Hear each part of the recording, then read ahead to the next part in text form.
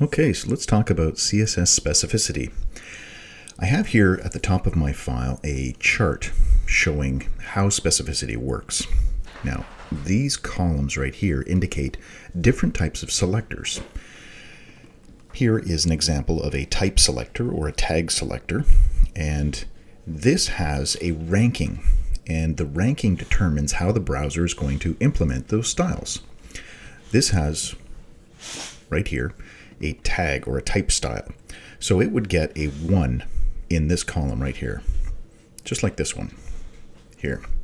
With the class P, or sorry, with the tag P, this would get a ranking of 1. If you've got something that is a pseudo element, it would also count as 1.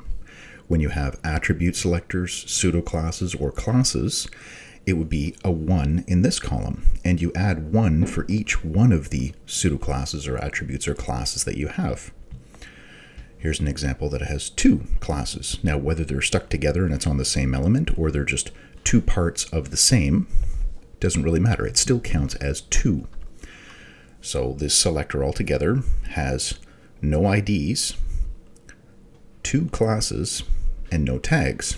So it's like, you can think of it as a software version number, where each number to the left gets higher and higher ranking.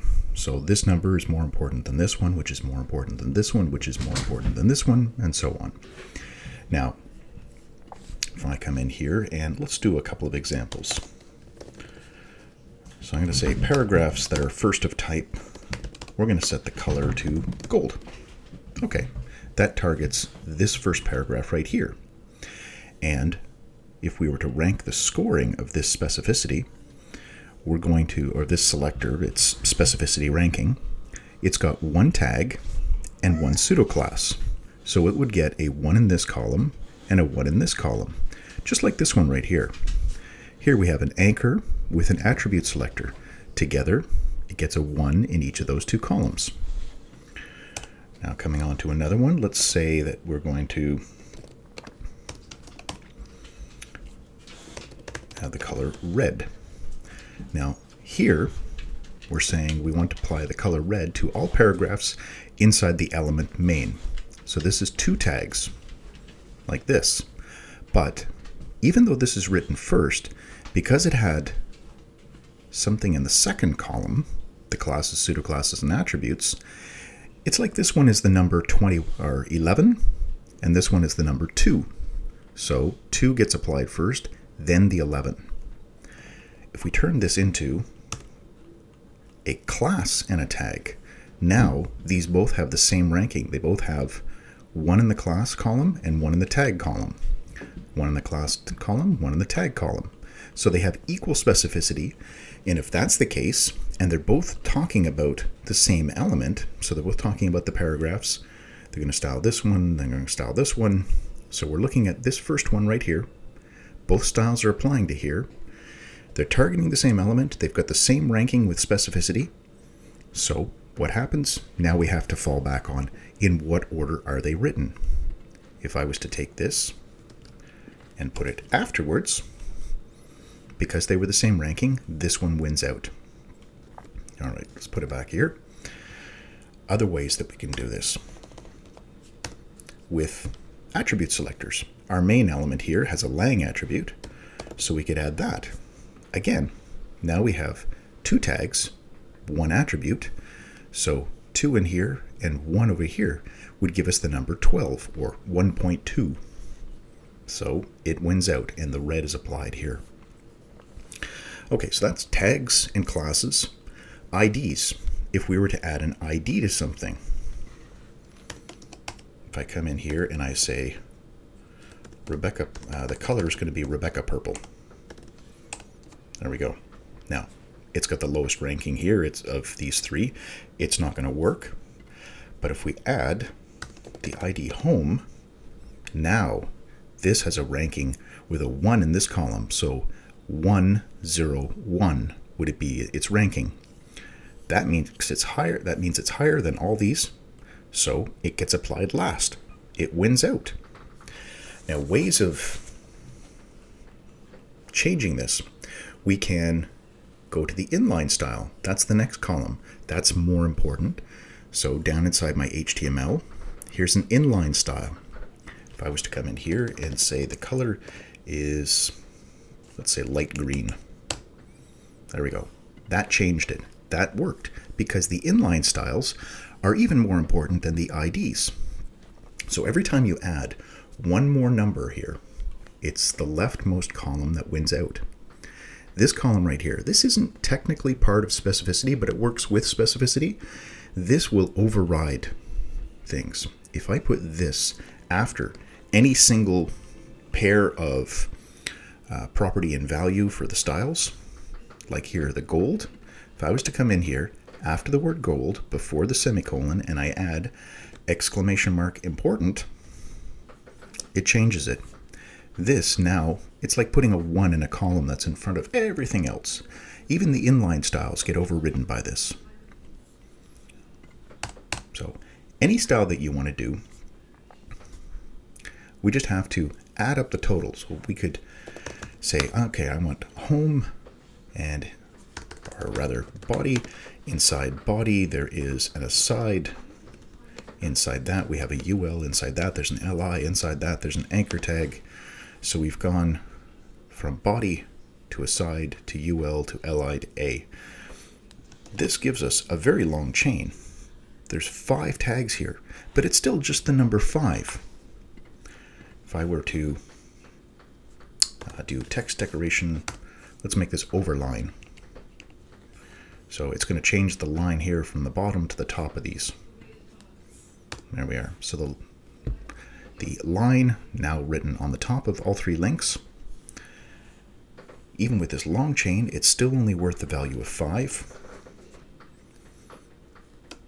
If we did home A, there's 2 elements.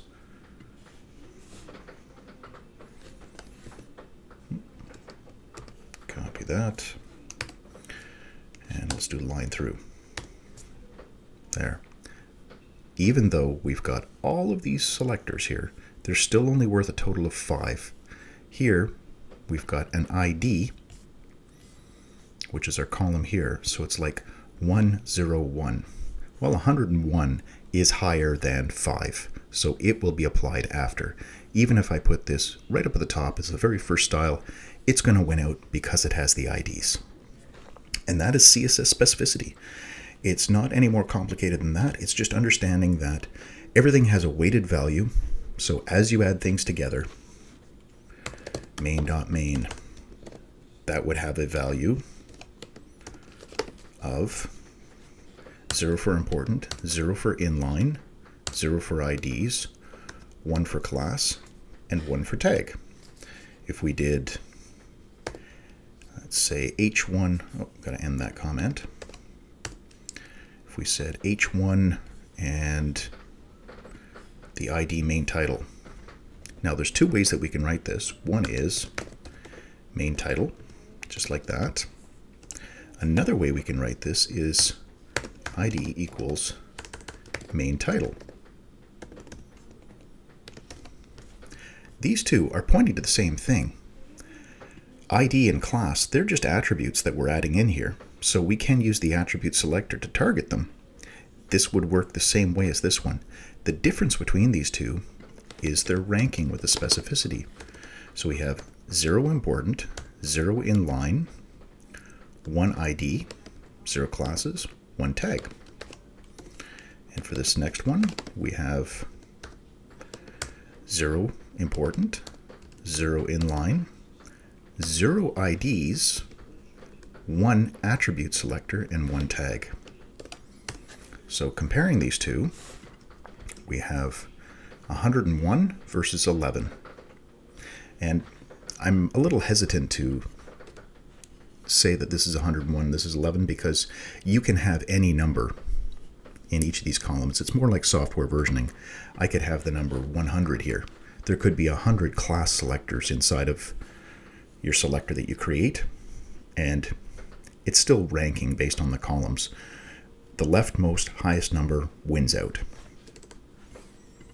All right, so I hope that explains what specificity is and what it does. It does take a little bit of practice to get used to it and understand in all situations, but remember that you can always come in here.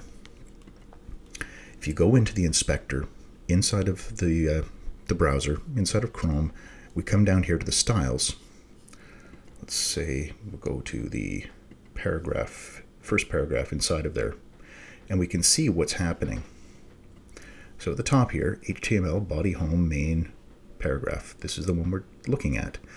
We also see all the 4 colors here. If I go back to my CSS. So this color, light green, is being overridden. That's what the slash through it means. Color Rebecca Purple's being overridden. Color red's being overridden. And this is the one that's being applied. It doesn't have the slash through it. It's got the important here. That's the thing that's making this win out. So main with an attribute with a tag, 2 tags, 1 attribute. So 12. ID and this. ID and the tag. 101. The element style, the inline, that's like saying 1000. So this one is going to override this one. It's going to override this one because it's a much higher number. But the important overrides all of that. So you can always look at your CSS. If you inspect the elements, do a right click, go to inspect for any element anywhere in your HTML. You can look at the CSS and you can see exactly how the browser is applying it, what's being overridden. So remember, you can use that as a tool to help you learn and understand specificity. Okay, great. Well, if you have any questions, feel free to leave them in the comments. I will leave this as a code gist for you in the description so you can download it and play with it if you want. And as always, thanks for watching.